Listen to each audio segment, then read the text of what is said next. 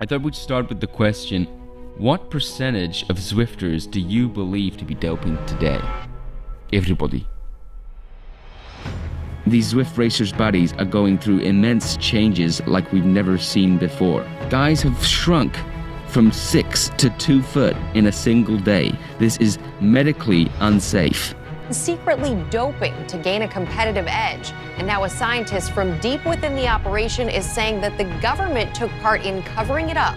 Russian state-sanctioned Zwift doping programs. Putin on a motorized tricycle. 2 people connected with the Russian doping program are already dead. Terminally ill patients in their hospital beds. Comas induced. Pushing 400 watts. I think some of them guys need a bit of a weigh-in, to be honest. Do you understand? My own dog has won the US National Championship. He doesn't even own a power meter.